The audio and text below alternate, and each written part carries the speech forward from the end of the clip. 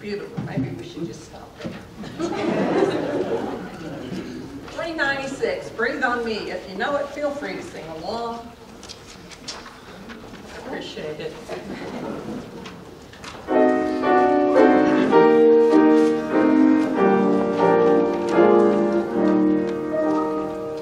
Holy Spirit, breathe on me until my heart is clean.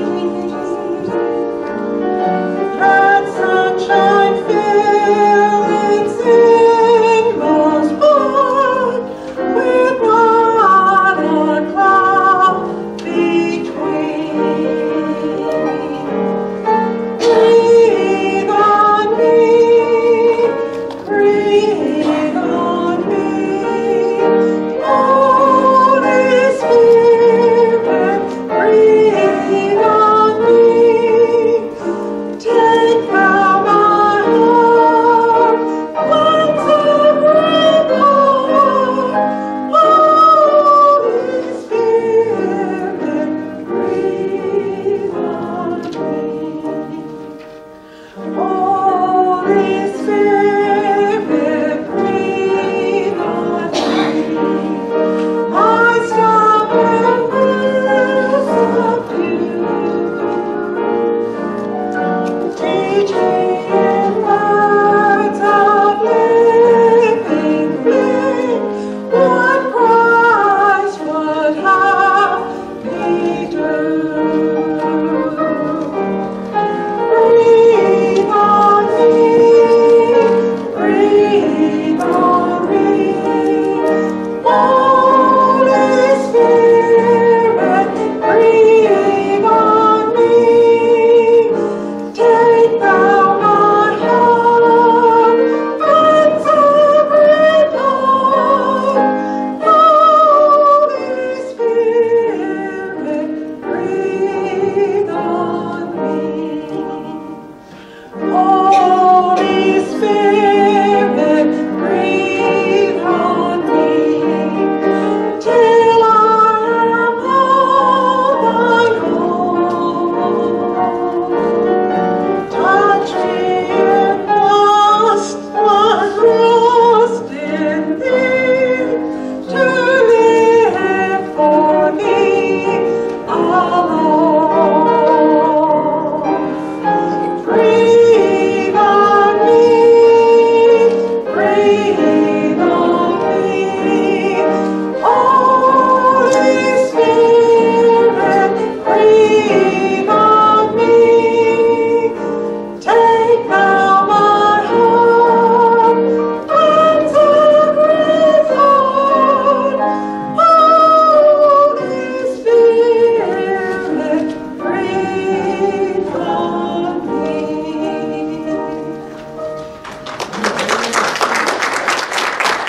Well, the worst has happened. There's nowhere to go but up. Thank you.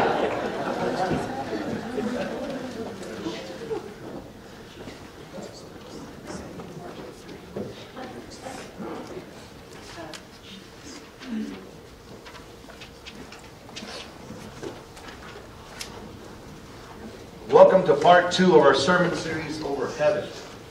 As pretty as that picture is up there, I took that over the Caribbean a couple of years ago, and it is beautiful, but it pales in comparison to what heaven is going to look like. We are going to be continuing our sermon series, part 2 over heaven. I hit you guys with some pretty hard-hitting scientific facts last week, and if you were not here last week, let me give you the scientific fact again, because it's pretty intense. You may want to write this down. This is the scientific fact. 1 out of every 1 walking on the earth right now is going to die unless the rapture takes place. So you will stand before God at one time or another. And so you need to understand that right now. So that's pretty scientific. It's probably biblical and everywhere in between. And so we need to get that right out there right off the bat. Second thing is this. As death is inevitable, it's also inevitable to spend eternity somewhere. Right. You are going to spend eternity somewhere, and it's up to you to decide now, before you get there, as to where you're going to spend eternity. And so, as with the other thing that we talked about last Sunday, was when they die, everyone thinks that everybody is going to heaven. We talked about from Scripture that that is not the case. And not everyone that dies, unfortunately, goes to heaven. And I know that we all have those things where we go, well, when somebody dies around you, and we say, well, so-and-so's in heaven, and so-and-so's in heaven, and so-and-so's in heaven. And even you could describe family members from years and years past to ones that's just died, we don't know. God knows. But we do know, based upon what Matthew 7 speaks about, is the fruit of someone's life. And we'll talk about that a little bit later on as well. But a place called heaven is something that we as Christians long for. Amen? Amen. So open up your Bibles with me, please, this morning we're going to start off at John, the 14th chapter. You see a place called heaven. As I mentioned to you all last week, I'm gleaning from the Bible, obviously, but two other sources. One's called Heaven by Brother Randy Alcorn, and another one is called A Place Called Heaven by Dr. Robert Jeffress, as I'm gleaning different information to be able to share with you all. And then everything we're going to be doing is going to be taken straight out of Scripture, as always. You see, heaven, is it a real place or not? Is it a state of being or an actual physical place? This morning we're going to read from the Old Testament and the New Testament that's going to share with you and show you this morning where heaven is actually a physical place. Today it seems like in our society some believe that heaven is just a state of being. And so I'm going to share with you from Scriptures this morning that there'll be no mistake whatsoever at the very end of the service through the Scriptures taken directly from God's Word, that in fact heaven is a real physical place. It also has walls there, but that's another issue for another time. I thought as a conservative congregation you guys might appreciate that. It also says who's going to pay for those walls, and it's going to be God. But anyways, let me not jump into God's walls just yet. Let's talk about this reality of heaven. As we read in God's Word, John the 14th chapter, as I'm putting this together, I was looking at the Greek words for a couple of words here, and I'm going to share this with you as well as I'm reading this particular passage in the New Revised Standard Version. John 14, 1, 2, and 3 says this: "Let not your hearts be troubled. Believe in God, believe also in me. In my Father's house are many dwelling places, mansions, rooms." And we'll talk about that in a little while, so don't get caught up in the verbiage right now. No need to correct me when I'm preaching. Bless you. Bless you. That was an amen right there. Anybody else need to get anything out real quick? All right. All right. As we are in God's Word, let not your heart be troubled. Believe in God, also believe in me. In my Father's house are many dwelling places. If it were not so, I would have told you. For I go to prepare a place for you. And if I, Jesus is speaking, and if I go and prepare a place for you, I will come again and receive you to myself, that where I am, you may be also. Let's break this down this morning. The Greek word, and I typically don't do this, but I think it's very special on this. The word place here, used in Scripture, in the second verse here of John 14, the word place is, the Greek word for this is topos. T-O-P-O-S, topos. And topos is used 3 times here in John the 14th chapter, and it refers to this. Topos is a Greek word in which we get our word topography out of. Topos is actually, it means this. It means it's a place. In scriptures is known as a place or a region, or topos could be a house or a room, if you will, throughout scripture. So that's what the Greek word for topos is. It's a physical place. Next here, I want to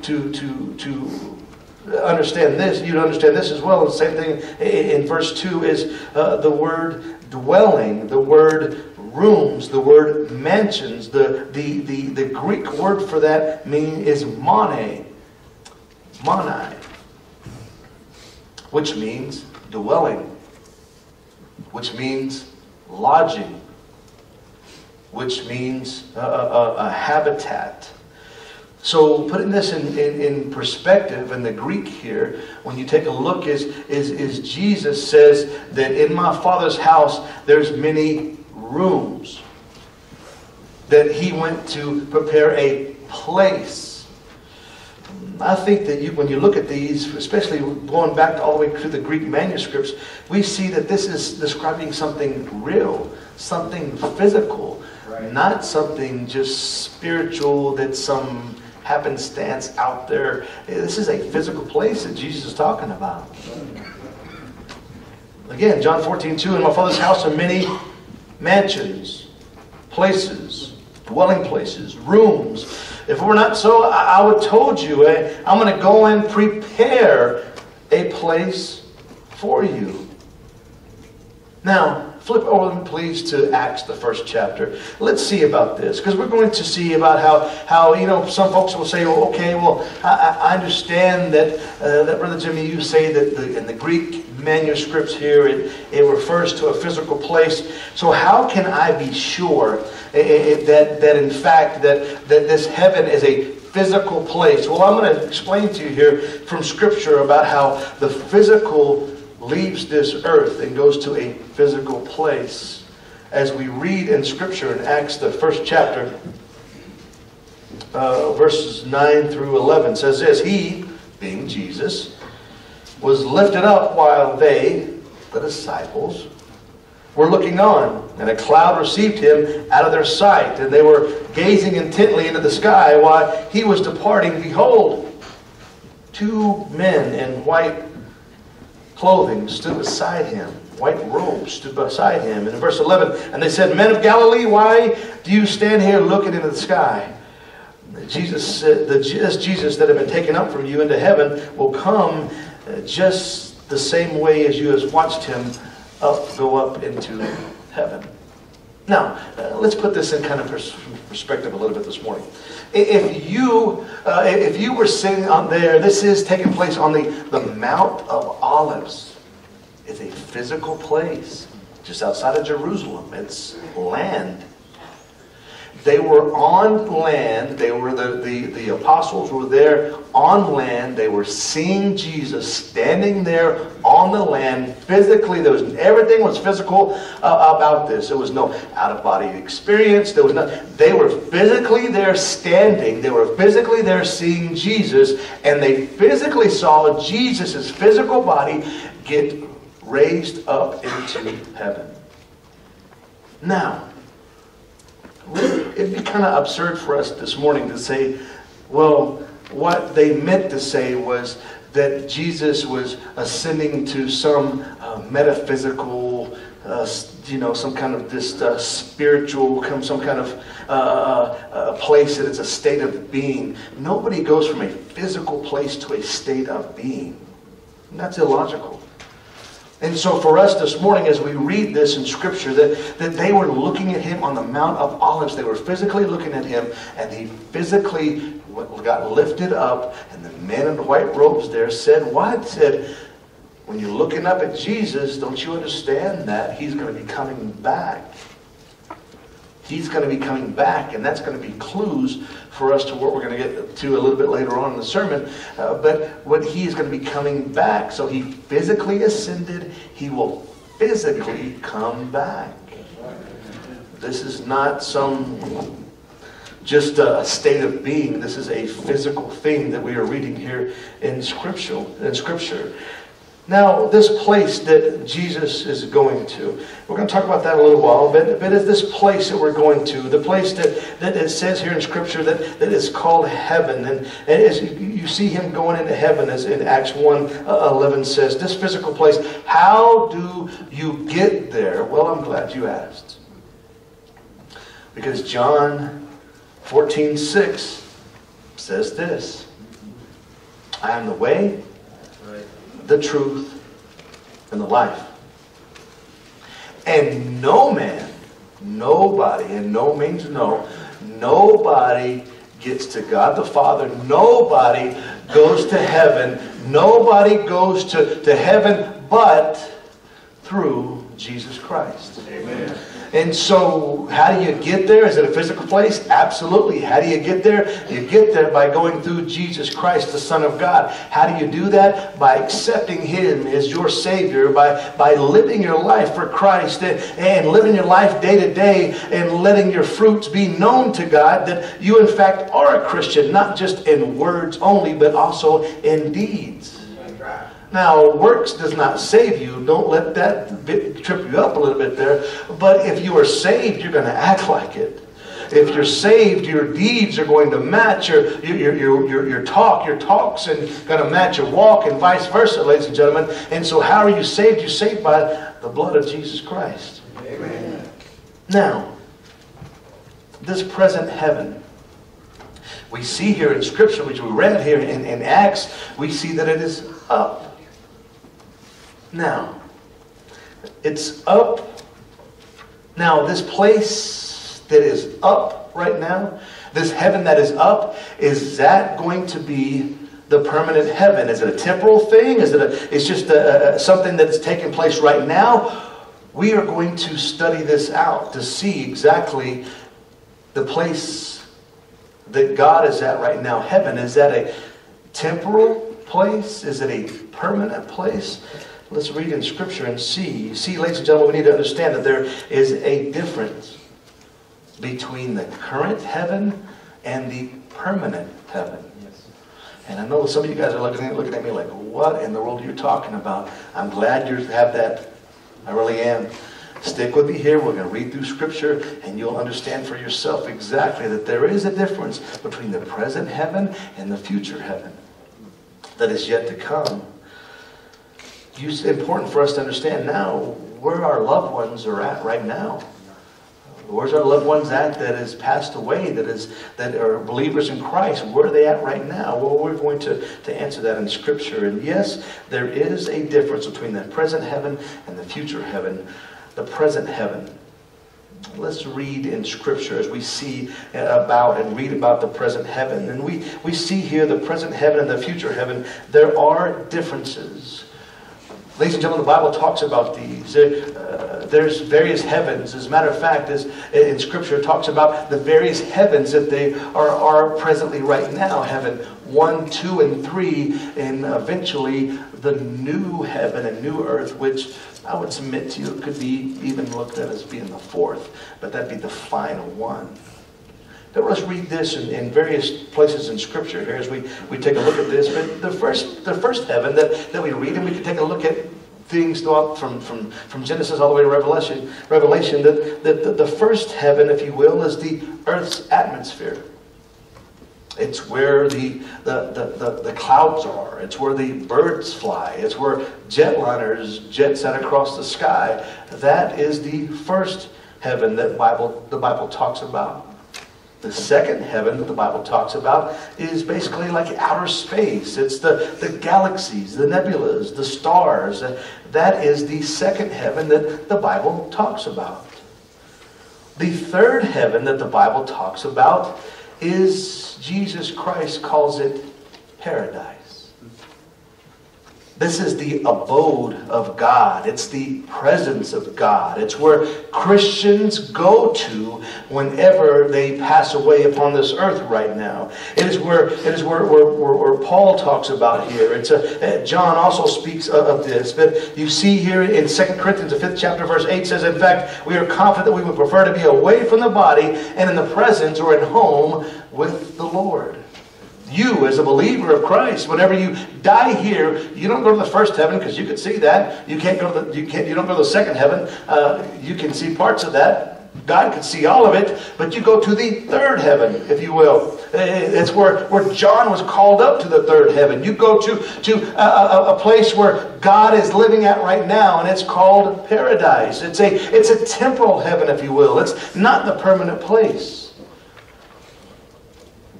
I know some of you guys are scratching your heads. Hang with me. This is biblical. You see, ladies and gentlemen, the present heaven is where God is at right now.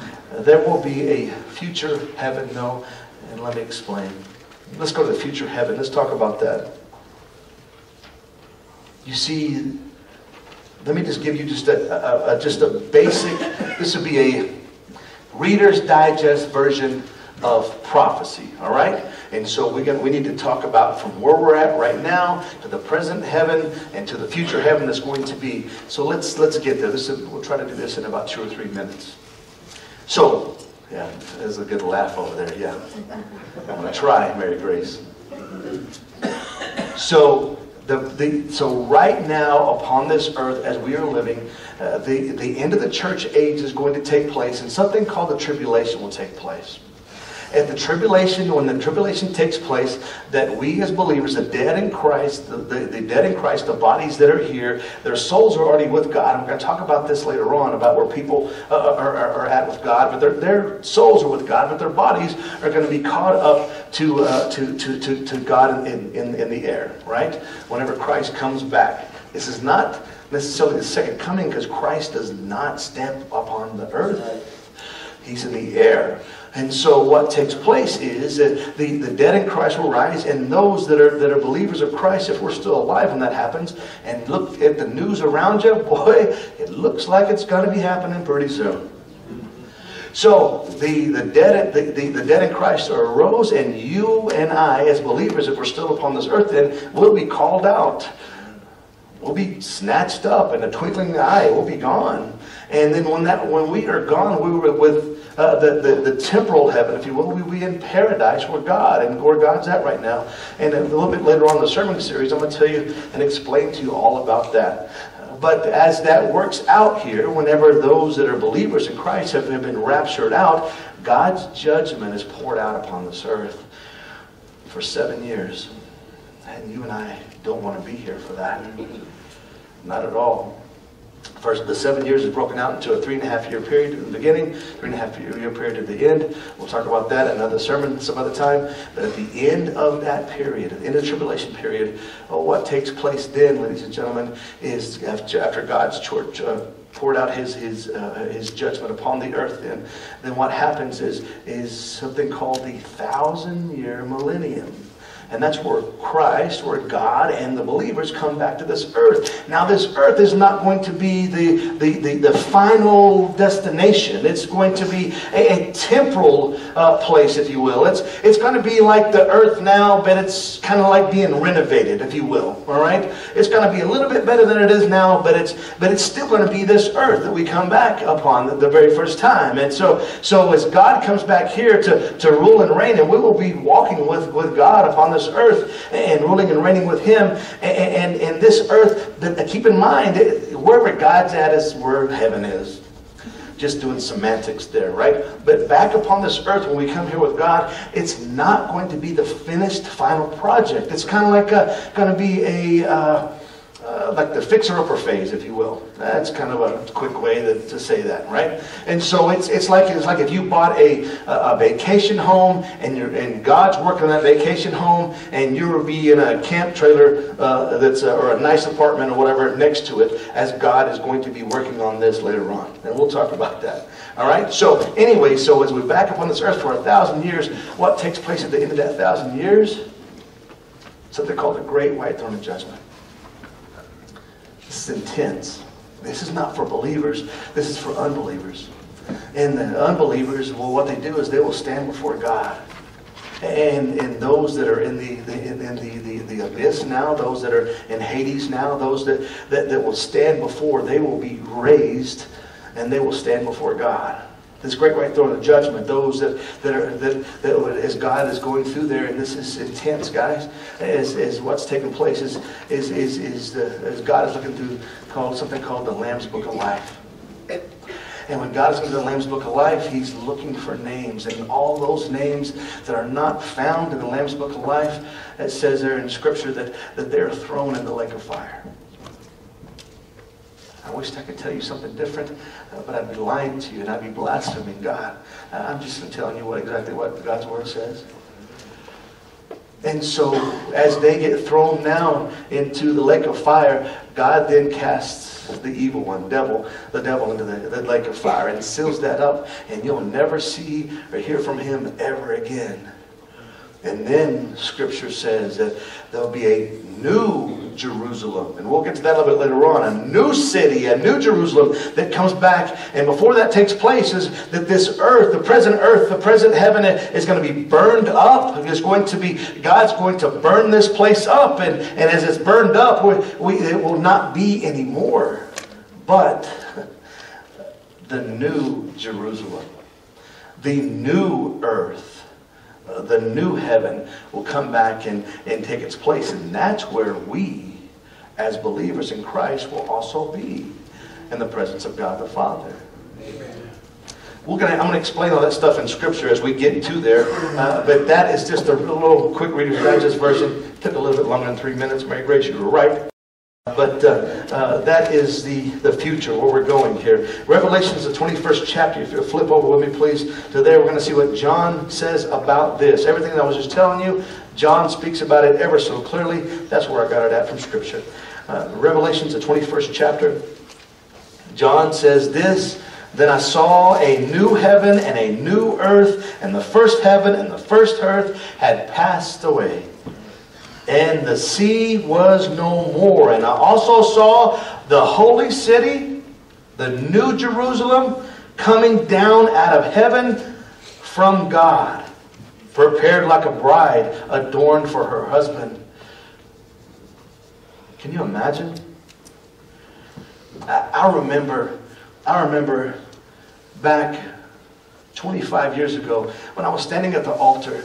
And I was standing in front of a church at the altar, and I remember seeing the doors open and my beautiful bride dressed for the very first time in her dress, in her wedding gown. And as she started to walk down the aisle, I began to cry because I was overcome with emotions. Can you imagine? Can you imagine what we're seeing here? That God is building something so special. That Jesus right now is building something so special for us. It's like seeing your bride. It's coming down and it's going to be magnificent. I thought that seeing my wife was special, but this is going to be even far greater than that. That's exciting. That's exciting times. As we read here in Scripture, that's pretty amazing. God right now, that's what He's doing right now, is building this. You see, let's read about the characteristics of the future heaven. It's going to be new. It says in Scripture here, John says that, and I saw a new heaven and a new earth, because the first heaven and earth, and they passed away. You see here when we read in Scripture between Revelations, the 20th chapter, and Revelations, the 21st chapter, and that little space there, you're going to see that the old earth and the old heaven, if you will, has burned up. It's passed away. It's not there anymore. But what we see here in Revelation 21 is the new heaven, the new earth that God has been preparing for us come down. That's a praise. Amen? Amen. Flip over with me, please, to 2 Peter, the 3rd chapter. It's a short flip. 2 Peter, the 3rd chapter. Let's read what takes place here during this time. 2 Peter, the 3rd chapter. Down at verse 7. It says this: But the present heavens and earth by His word are being reserved for fire, kept for the day of judgment and destruction of ungodly men. Skip down to verse 10. But the day of the Lord will come like a thief, in which heavens will pass away with a roar, and the elements will be destroyed with intense heat, and the earth and its works will be burned up. Verse 12, since all these things are to be destroyed in this way, what sort of people ought to you be in holy conduct and godliness, looking for and hastening the coming day of God, on account of which heavens will be destroyed by burning, and the elements will melt with intense heat. Verse 13, but according to his promise, we are looking for a new heaven and a new earth in which righteousness dwells. Amen. Now, some people, when they read this here, some people they misinterpret this here. Let's don't misinterpret this. You see, some people say, "Well, this is nuclear weapons and those kind of things," and so all this heat, that kind of stuff, is nuclear weapons. Well, the problem with that is it's about 1,000 years too late. See what I'm saying here? That's the end, taking place at the end of the millennium, and so everything else like that is passed away. So this is God's making a new heaven and a new earth. Now, why then? You know, the question arises: why? Why do we need a new heaven? Can't He just put a paint job on what we got? I mean, it works for my old pickup truck again, and not, why? There's a word here, has 3 letters in it. It starts with an S and it ends with an N. I'll spot you those. Sin. You see, sin has crept upon this earth. Sin has overcome this earth. And God not allow sin to live with Him. That's right. Also, why do we need a new body? Because sin has crept into our bodies as well. Disease, strife, turmoil, that will be no longer with God. He's going to wipe away every tear from your eye. Ladies and gentlemen, that's the reason why a new body and a new heaven and a new earth. Because what God has done for you and I. He originally intended for us to walk with no sin. But praise God, He knew even before the foundations of the earth that you and I were going to mess up. And He, praise God, made a way for us to atone for that messing up. It's called Jesus Christ. Amen. And so because of that, ladies and gentlemen, we can't do it alone. We're imperfect people. And so what must we do? We must rely upon Jesus Christ so that one day when we're clothed with the righteousness that God gives us through the blood of Christ, that one day we can stand before God the Father. One day He will welcome us into His kingdom. One day that we will be able to live with Him in paradise. Or one day we'll be able to live with Him upon the earth, and eventually the new heaven and the new earth, all because of what He did for you and I. That's great news. That's great news. Our loved ones will be there. If they're believers in Christ Jesus, they will be there. If they're not believers in Christ Jesus, they will not. So it's important for us to go out and to tell, because we want everybody to be there. We want God to be able to choose everybody, to speak out and call everybody. We must pray for them and pray that God would call them and that they would hear that call. But you and I must do our part. We can't just simply come to church and do our churchly doings and just be churchly people inside these 4 walls and go out and not speak of Christ anymore until we come back of these 4 walls. That's not taking the church to the world. That's not biblical. That's not fulfilling the Great Commission of Matthew 28. We are to go outside of the church and spread the gospel of Christ. Because one day we're all going to be standing before God the Father. And I pray that you will stand before God the Father as a child of God, not at the great white throne of judgment. But it's your choice. And praise God, got great news. You can make that choice today. Amen. Make that choice today. You never know when your last day upon this earth is going to be. You never know that. But you do know this, that Jesus Christ is the way to God the Father. We read that in John 14:6. He's the way, the truth, the life. Nobody comes to God but through Christ. You need to put your life in the hands of Christ. This morning, let's stand. If you're here this morning and you never placed your life in the hands of Christ, then I pray this morning you will come down front and you make that public profession and you say, Lord, I want to give you my life. If you're here this morning, in all seriousness, nobody moving around, everybody concentrating on what God is speaking to us, I'm going to ask you this morning right now, if you need to rededicate your life, you need to say, Lord, I need to hit that reset button because I have not been doing what I need to be doing. Praise God that God is saying God is here. You come. You may need to come down to the altar and just pray. Talk to God about whatever God has placed upon your heart. Maybe you need to serve God, our risen Savior here at Bethel. As God is talking, you be respectful of God. God is speaking. You come right now as we sing.